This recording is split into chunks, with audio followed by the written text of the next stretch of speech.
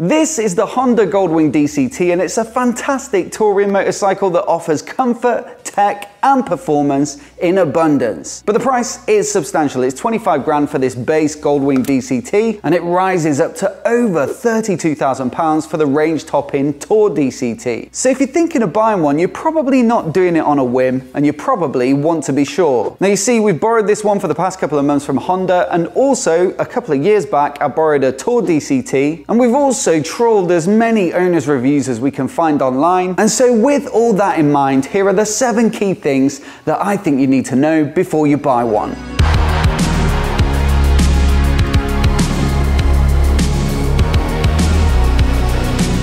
First up, if you've even got half an inkling to go and try one of these out at a dealer, but maybe you're a little bit cautious about the size of the thing, I say still go and do it. Yes, it's a big machine at 367 kilograms in this spec, and it goes up to over 380, I believe, in the Tour edition, but the weight is so low slung that it really doesn't feel that hefty. If you take a look at a shot of the rolling chassis, you'll see that the engine is right down between the axles, and the fuel tank pretty much goes down under the seat. So all of this stuff at the top is actually relatively lightweight, and the real dense stuff is down between your legs. It doesn't feel top heavy or tippy, which makes it surprisingly easy to maneuver at low speeds. If you're still a little concerned though, I'd definitely recommend checking out the DCT version, which uses 2 sets of gears and 2 clutches to seamlessly shift on your behalf in its automatic setting. No clutch, no shifter pedal, the Goldwing just takes care of it all with the smoothest shifts in the business. Now you can also put it into manual mode, which allows you to choose the gears yourself through the plus and minus buttons on the switchgear, and so there's still plenty of entertainment on offer when the road allows for it. But for me, one of the most impressive features of the DCT system is the forward and back walking modes, which really do take the nerves out of parking it up. Some similar features I've used in the past use the starter motor in reverse to push the bike backwards, and while they do work, it can be a little unrefined. This walking mode though makes use of the automatic clutch, and it feathers out just the right amount of power for a steady, manageable creep, and you can also use a little bit of brake to really smooth it out. For anyone slightly cautious about the size of this bike, this system is a massive help.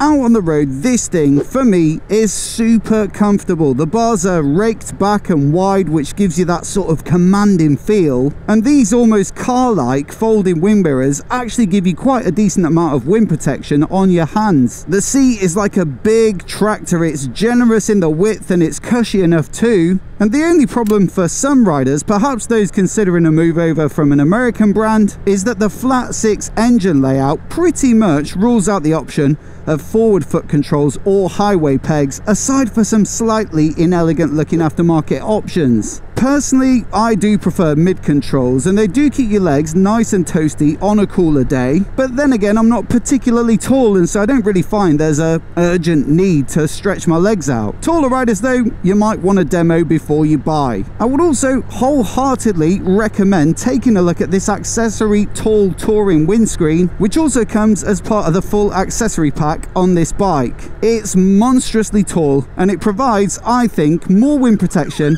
than any other motorcycle I've ridden. Absolutely fantastic on the motorway, keeps the weather off and keeps things impressively quiet. And then if you want to drop it down at lower speeds or to cool down in the wind, you've got the power adjustment with the button on the left switchgear to conveniently lower it without the indignity of having to reach forward. All in, if you like mid-position controls and if you spec the tall screen, then this bike is ridiculously comfortable. Speaking of ridiculous comfort, I just want to give a massive shout out to today's video sponsor, and that's Flying Eyes. They make these awesome flexible glasses specifically for bikers, and they can really help to reduce that temple pressure you can get from wearing regular frames under your lid, especially on long rides with a touring bike like this. I used to find that after an hour or two I get quite a headache from my normal glasses, and that can become quite a distraction when you're riding. But these super flexible Resilimide frames are about 1 millimeter thick at the arms, and so that means they slip easily between your head and helmet, and they're they're also so bendy that they just follow the contour of your head and really reduce that pressure inside the helmet. Plus, they're super robust, which is ideal if you're touring because you do often end up stuffing all your gear into a smaller than ideal bag, and they've got a whole bunch of different styles and sizes and colors that should suit all tastes. I'm wearing their 9-ox narrow, which I absolutely love wearing both on and off the bike. Plus, if it's sunny, you've got these awesome magnetic clip-ons that you can put on without even taking your helmet off, and so these really are the ultimate glasses and sunglasses for bikers. Do check out the link in the description to get yours, and you'll also find a discount code down there specifically for my viewers. So once again, a massive thanks to Flying Eyes for their support, and with that, back to the bike. Now, I've spoken a lot about comfort here, but that's not to say that this is just a cumbersome and cushy bike. This big 1.8 litre flat 6 engine is super smooth, so it is brilliant for motorway cruising, but it's also got stacks of torque and a decent amount of top end power. Don't be fooled by the DCT though. If you do test one out, it does bias towards low revving efficiency, and so you'll often find that it's seeking to get you up into 4th, 5th or 6th gear. You've really got to try it in sports mode where it'll hold on to the gears a lot longer, or better still, use the manual buttons, and man, listen to this bike sing. It really is surprising how much it can transform it, and it becomes like very lively and playful with that brilliant flat 6 soundtrack. It is a big bike, you can't get around that, but it's also thoroughly entertaining and has an impressive kick. Now, handling is also very impressive. For this generation, they gave it the double wishbone front end as opposed to a regular telescopic fork, and this does a great job of separating turning, braking and suspension duties so that steering still feels light and flickable despite the substantial overall size. Now, braking is also very, very good. There's a pair of massive 6-pot calipers up front that have plenty enough power to haul it up pretty damn quick, and naturally it's super stable under braking, being such a long bike. I'm also impressed with the link braking system, which will give you a bit of both brakes whether you use the front brake lever or the brake pedal, and it's done in the right way in that you barely notice it happening at all, and yet it presumably shortens the total stopping distance. I think the super well thought out chassis and the way that the weight is distributed and the amount of shove on offer from the engine all combine for something that really does make for good fun through corners. And in a way, it convinces you that it's more lightweight than it actually is, until you occasionally leave the brake in a bit later than you're actually comfortable with and have to have a little word with yourself inside your lid.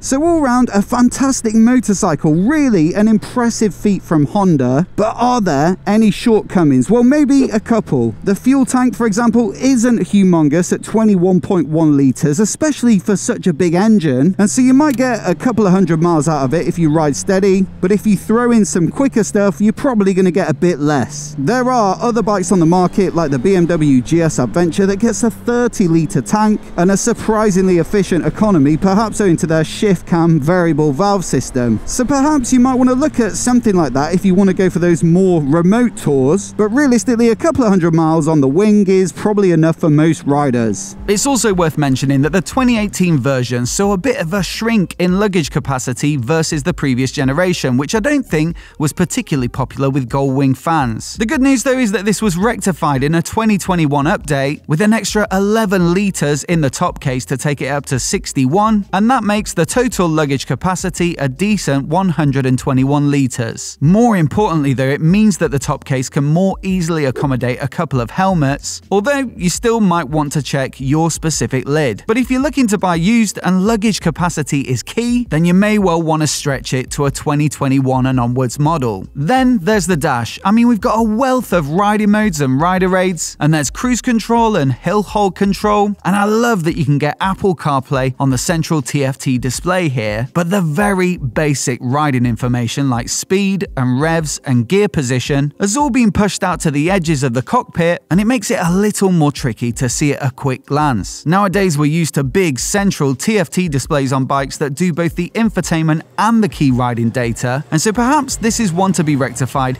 in the next major Goldwing update. But all that considered, I still think this is a brilliant motorcycle, and the fundamentals like the super smooth engine with its rich torquey sturdinesses, the super smooth DCT gearbox, the spacious and sustainable riding position, and the surprising light-footedness all combine to make this a large capacity tourer that few, if any, can match. But the price is admittedly a big barrier for most. You're looking at £25,249 for this base Goldwing DCT model, £29,349 for the Tour model with the manual transmission, or £32,449 for the range-topping Tour DCT. I did, however, have a quick check on our partners over at Superbike Factory, and while most of their used stock is the previous pre-2018 generation, you do occasionally get one of this generation at a pretty good price, so it is always worth a quick check. As always, I'd love to know what you think of it, so do let me know down in the comments, especially from any owners who can let me know if I missed anything. If you'd like to see some of my other favourite new Hondas for this year, then I made a video at Motorcycle live from their stand, which I'll put on the screen now so you can give it a click and give it a watch. Please do hit subscribe if you've not already to see more motorcycle reviews like this one. Many thanks for watching today, and we'll catch you next time.